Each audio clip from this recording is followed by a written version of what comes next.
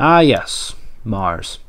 Mars, as we know it, is our fourth planet in the solar system from the Sun, and is a dusty, cold desert world with a very thin atmosphere. But in recent times, we have seen many news cases that show that there may be a possibility for us to live on Mars, and probably travel to it. But why do we choose Mars? Well, a few good reasons for why we would choose Mars is that Mars is close to our habitable zone, aka the Goldilocks zone. The Goldilocks zone, or habitable zone, is the range of distance with the right temperatures for water to remain a liquid. In other words, this basically means that Mars is able to have a habitable environment, but is not too cold or hot to burn or freeze. Mars's atmosphere is primarily CO2, with some nitrogen and argon, and a few other trace elements, which means this can grow plants on Mars just by compressing the atmosphere. Mars's gravity is about 38% of that of Earth, which is almost close in relation to ours. The Sun's distance from Mars is around 140 million miles, quite far apart, but not too far apart for Mars to be uninhabitable. And finally, for the day and night cycle, Mars's day and night cycle is remarkably close to ours from Earth, just being around only a few seconds. But with all this in mind, how are we even going to be able to reach Mars? Well, I'll be introducing you to SpaceX. Tech billionaire Elon Musk and SpaceX have started production on the Starship spaceship.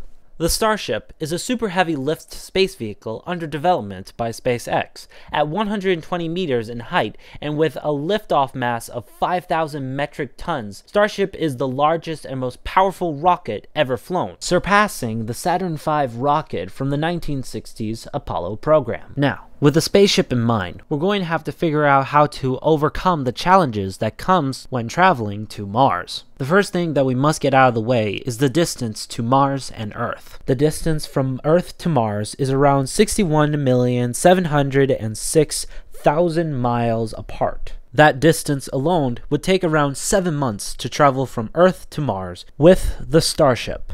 With that, SpaceX must figure out a way in order for the space shuttle to reach its destination without refueling once or more. For our solution, an on-orbit refueling Starship station. An on-orbit refueling station will give leverage in tanking the vehicle throughout its trip to Mars. In addition, it will bring supplies and resources in order to terraform Mars in order for it to become habitable. The next obstacle that comes with going on the trip to Mars is the stress.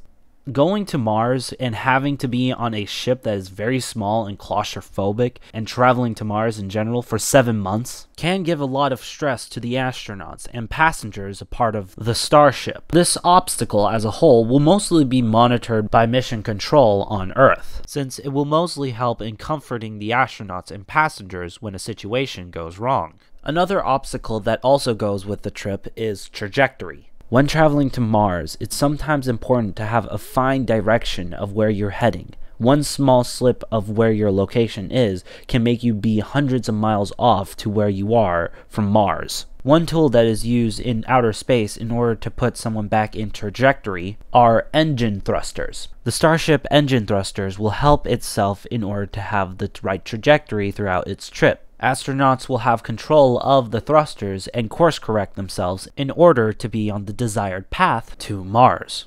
The next obstacle that we're also going to have to go over with is landing on Mars. For how Starship is going to be landing on Mars, Starship will enter Mars' atmosphere at 7.5 kilometers per second. Although this may sound very dangerous with the Starship entering Mars' atmosphere, the heat shields that are integrated on the surface of the Starship will counter the heat that's being exhausted while entering the atmosphere of Mars. With all the obstacles and situations that I have pointed out, you have a good understanding of all the obstacles that will come while traveling to Mars. With all that being said and done, thank you all for watching this video of me explaining about Mars and how we could possibly be able to travel to it.